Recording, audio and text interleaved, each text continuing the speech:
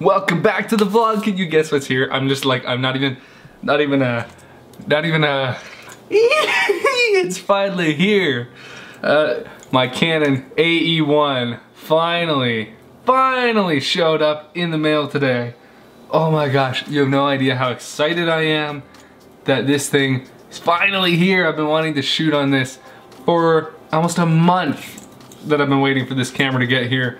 And for those of you who don't know, this is a Canon AE-1 program. It's a 35mm film camera. Oh, it's pretty. Oh, I'm excited. I've been wanting to shoot on one of these for a while now. We've done a lot of stuff on Polaroids on this channel. Picked up an old Minolta, but the Minolta is just not gonna work.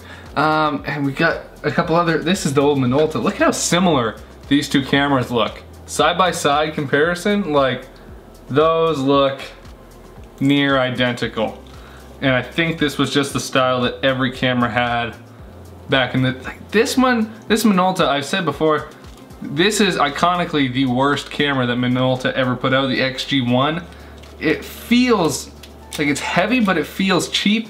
This thing, the Canon AE-1 program, this is a chunky guy, like holy smokes, this feels hefty and it feels solid. And even better than that, it works! Look at that! Ooh. Like that, so cool. So I don't actually have any film in here yet, but I got it out of the box and dusted it all off, made sure that everything was working, and so far everything is working. Fingers crossed, knock on wood. Everything keeps working on the camera.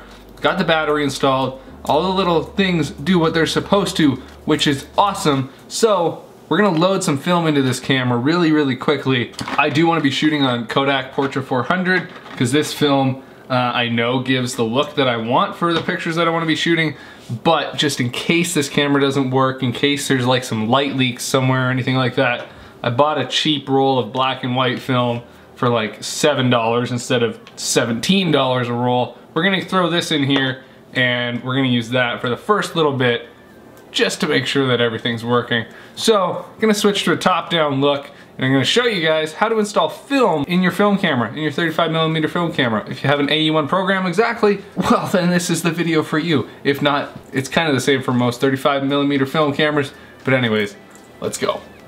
So this is the Canon AE-1 program, and this is, like I said, the camera that I've been waiting for a while. And now we're gonna go ahead, we're gonna load that film into this camera so that we can go start shooting later on today. This is the film rewind lever, and it's also going to release the film door right here.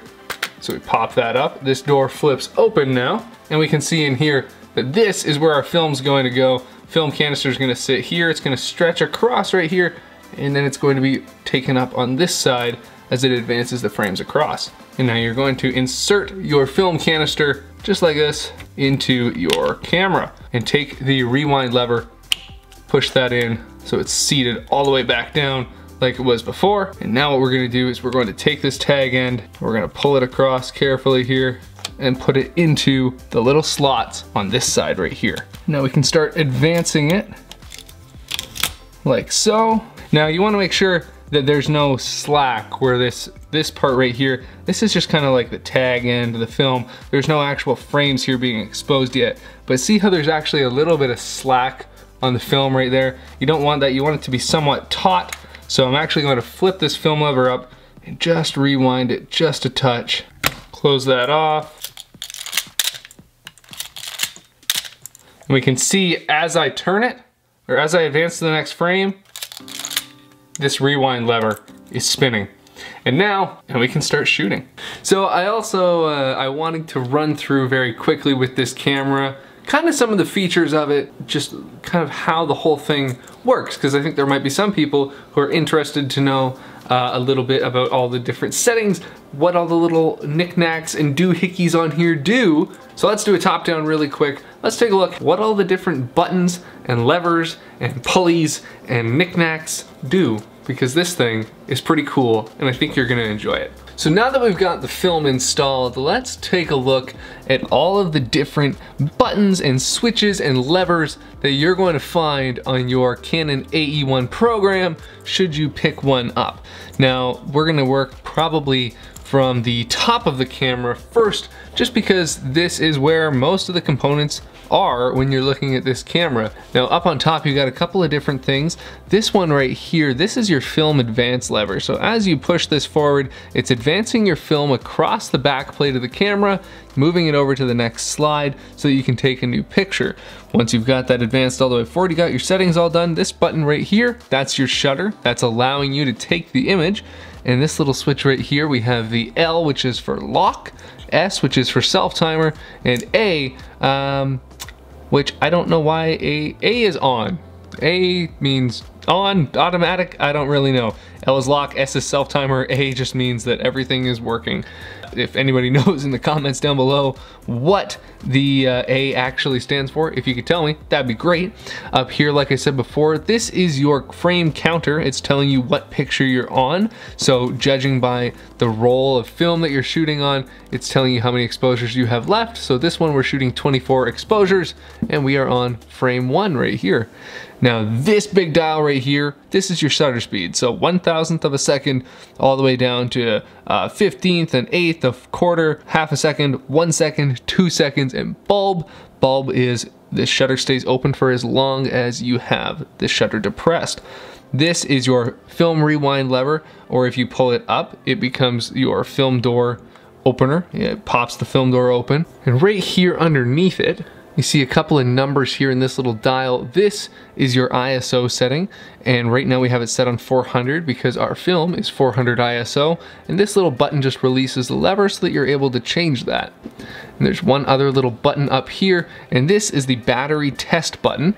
If you press and hold, we hear it beeping, saying that the battery is good. If it has more than 6 beeps per second when you press this button, your battery's good. If it's 3 or less per second, you should probably replace your battery pretty soon. On the back of the camera, there's nothing fancy. You have your viewfinder and your little holder for your tab of your film box so that you know what you're shooting on and you don't forget. If we look on the bottom of the camera, there's not a ton down here.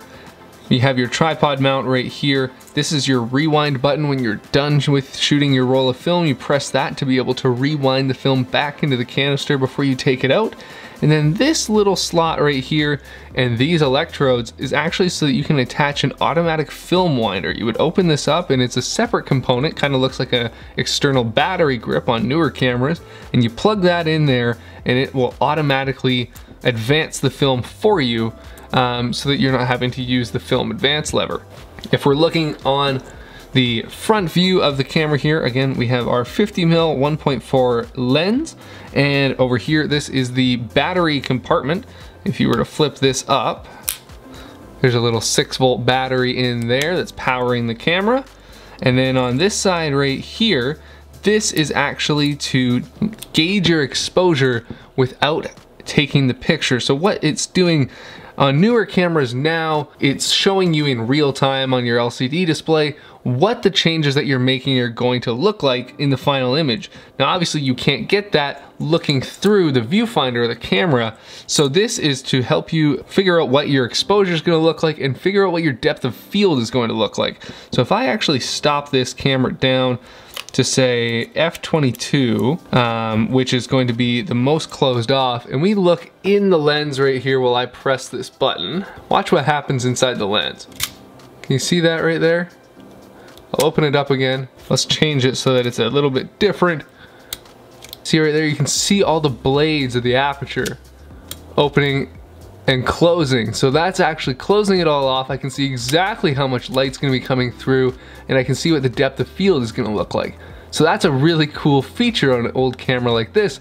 It's allowing you to get pretty much a real-time view of how your picture is gonna turn out without having to take the shot and wasting frames. And then the last couple buttons that you're gonna have up on the front here, again, this one right here, this is your auto exposure lock.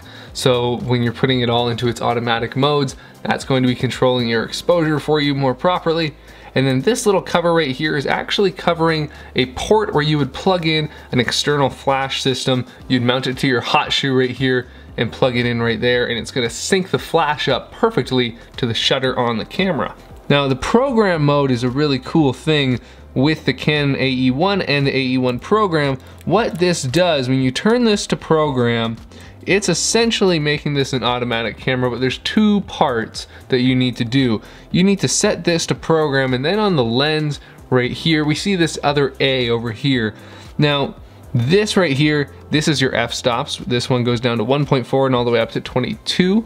And A is going to be automatic. So if I press this little button and I turn it all the way over to A right here, now that's locked on A, automatic f-stops. It's going to automatically be doing the aperture value down here. By doing this, this camera has now essentially just become an automatic camera that we don't actually have to worry about anything. This really now just became a point and shoot on an automatic settings. You don't have to worry about getting anything wrong. It's doing it all for you. If you want to go one step farther, the reason this is called an AE, it's auto exposure. So if I actually take this back off this setting right here, and now there's a little button right down here, if you can see it. This is the auto exposure lock. So if I press this button in, as we're turning this button over to automatic, now we have our auto exposure settings locked in.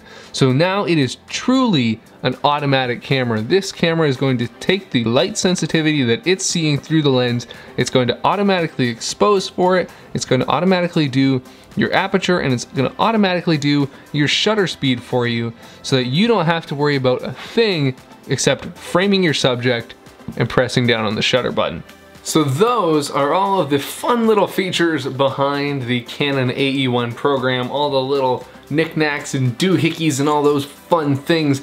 And I really wanted to go and shoot on this camera this evening, but it's quite dark outside. It's actually, well, it's 8:30 at night, and it is gosh, I think it's -20. Currently -15, feels like -23. And I don't know about you, but I don't really feel like hiking around downtown Summerland in what feels like -23 to get a picture that might not turn out because it's so dark. So we will be taking pictures on this camera in tomorrow's vlog, so please make sure that you hit the like button, hit the subscribe button down below if you haven't already, and come back tomorrow so you can see what it's like taking pictures on this thing out in the wild. We're gonna be heading up to Kelowna, going to B&A Brewing Company for my friend Mitch's birthday, and in that case we will be taking some pictures on this camera. It's such a cool place. I hope you liked this video. I hope you enjoyed learning more about the Canon AE-1 program, and I hope it's something that you might be interested in. Let me know down in the comments below, what are your thoughts on film photography? I've asked this before, if people are interested in shooting on film again, or if they think film's dead. Personally, I don't think film's dead. Film's coming back with a resurgence, and I'm really excited for it. I'm really excited to shoot on it and kind of get to know it a little bit more. So tell me your thoughts down in the comments below. So thanks so much for watching. Make sure you hit the like button, hit the subscribe button. We'll see you guys tomorrow in the next vlog, where we are actually shooting on the Canon AE-1 program, and I'm excited. Expect more film photography videos coming up in the near future on the Canon, Polaroids, all sorts of fun stuff. It's gonna be great. I'm looking forward to it. See you guys tomorrow in the next vlog.